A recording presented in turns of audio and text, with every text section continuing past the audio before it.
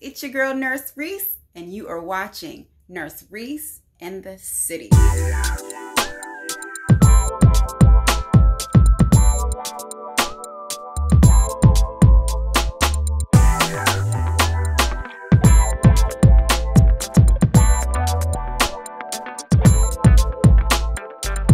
Hey babies, welcome back. And if this is your first time watching, welcome to my channel.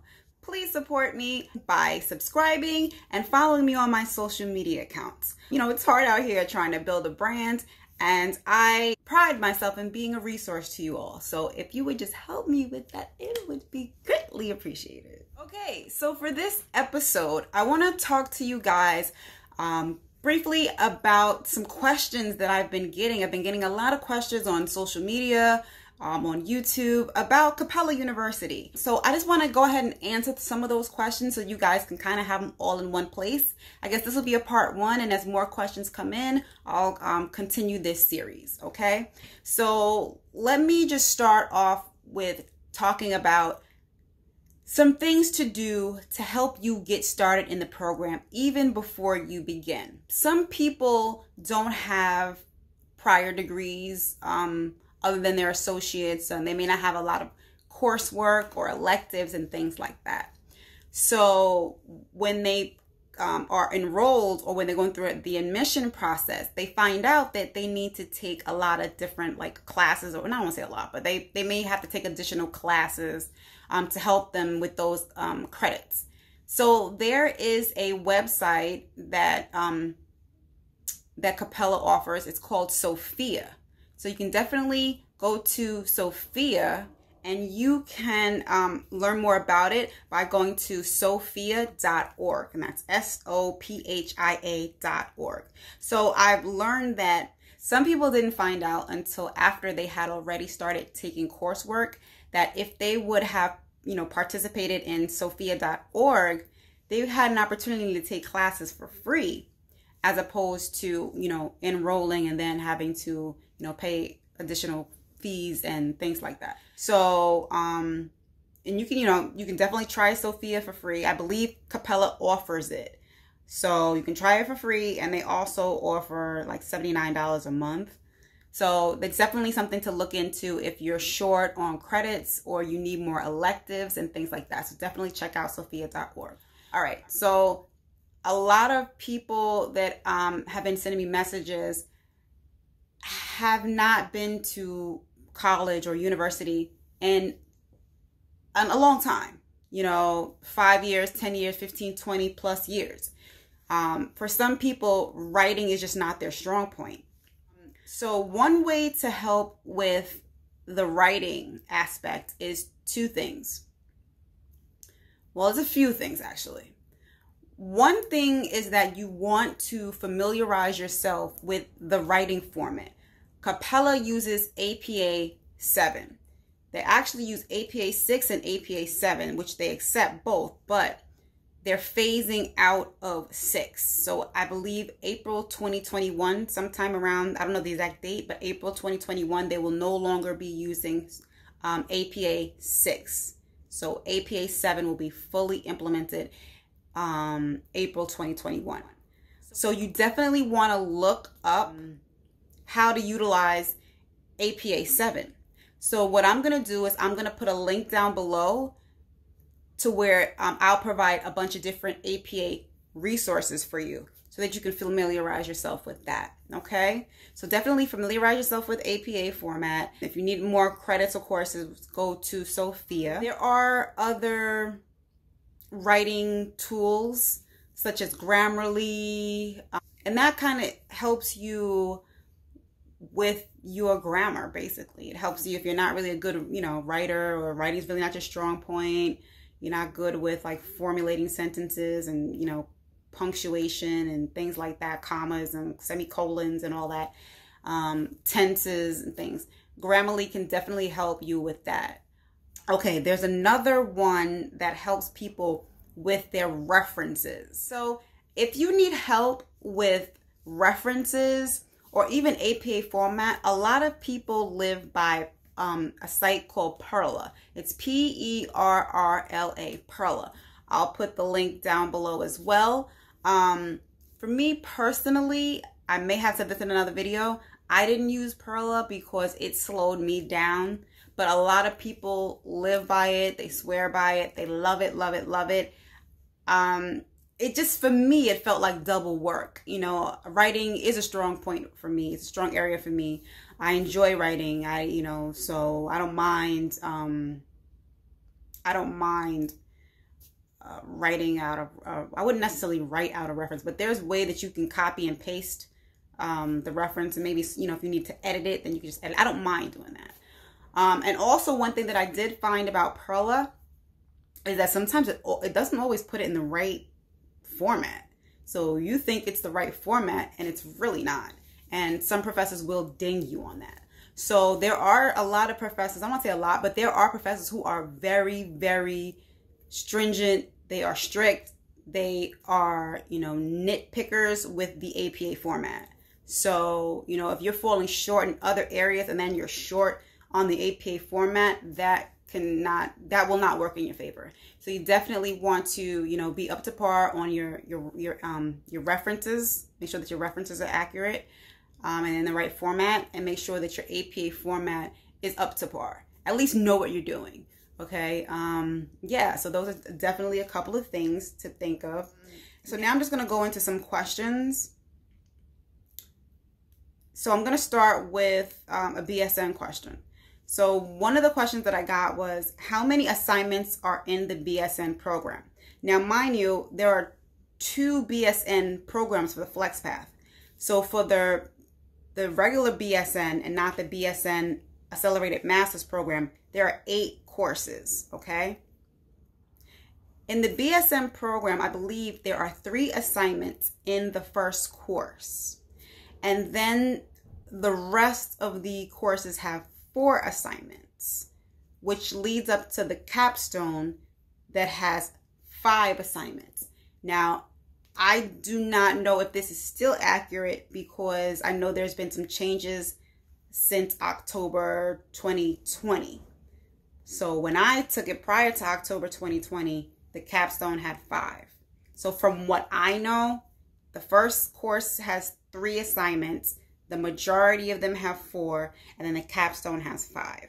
So how many assignments are in the MSN program?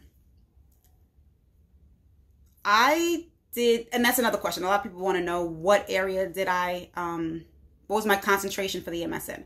My concentration was nursing education. So in the nursing education program is probably what I should speak to. I don't really know what the other specialties, I don't know how many courses are in the other specialties. So it could probably be the same, but I'm going to only speak specifically to nursing education.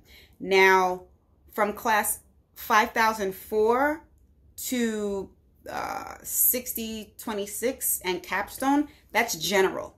So all of those classes I can definitely speak to, because like I said, those are general. And then I'll also let you know how many nursing education has. So let me get into these general courses. 5, and I don't remember the names. You know what? I can get the names for you guys because I like you guys. So I can do that. If you bear with me, then I'll get the information for you. All right. So just give me a second while I pull this up on my computer. It doesn't even say.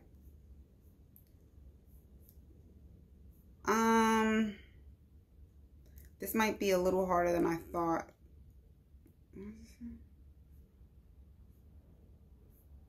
All right, so I'm not going to do it that way because it's taking up a lot of time. So I'm just going to read the course number, and I'll tell you how many classes, how many assignments it has. All right, let's do this.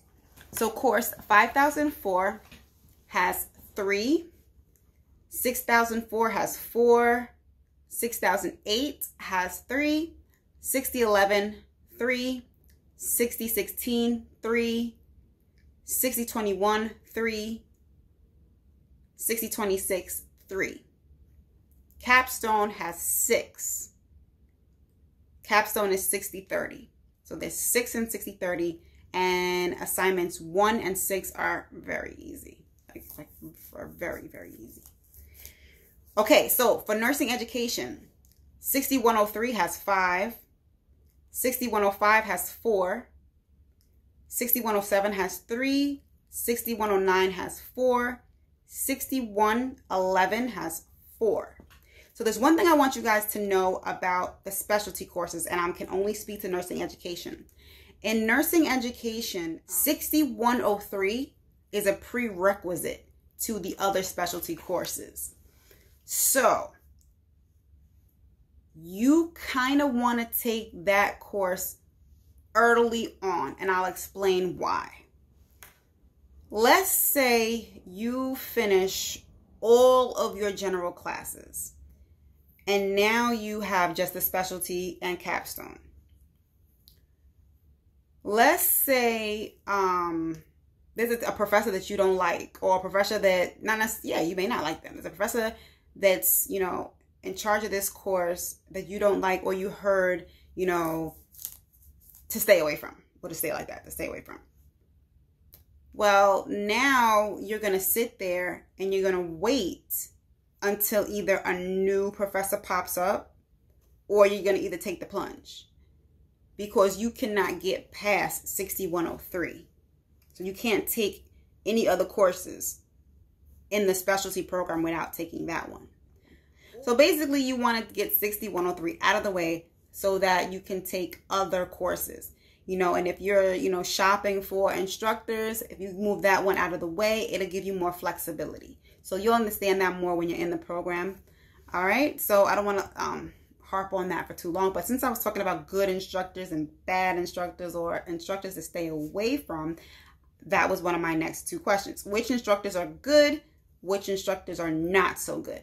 So I'm going to leave a link down below where you can go and check out my own personal list of what I collected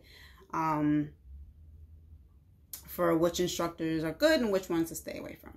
Okay? All right. So how many preceptor hours? Okay. So I'm only going to speak to nursing education. Nursing education, there are 100 preceptor hours. Okay. So for the other areas, I advise you to go on the Capella website and check out the information, or you can, there's a little chat box called Ella chat, or Ella something, Ella bot. And you can ask Ella and she'll answer the question for you, or she'll guide you in the right area. There's a whole guide book that breaks everything down. The qualifications for the preceptor. And I can get into that. So the qualifications for the preceptor are basically, for the MSN program, I'm speaking of, for the MSN program, if the person has to have a master's degree or higher, they cannot be a current Capella student, and they cannot be your direct supervisor. So if you're in a nursing program like I was, doing the master's in nursing education, you can have a preceptor that has a master's in fashion. As long as they have a master's degree, they can be your preceptor. Okay, so your preceptor doesn't necessarily have to, or they don't even have to match what you're doing in your practicum. But your practicum needs to be like nursing related. It has to help. It has to follow the guidelines that are laid out.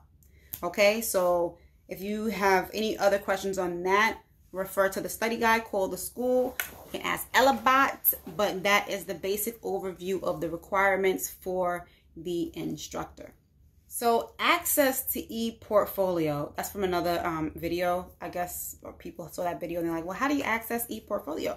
Okay, well, ePortfolio is also called Pathbright.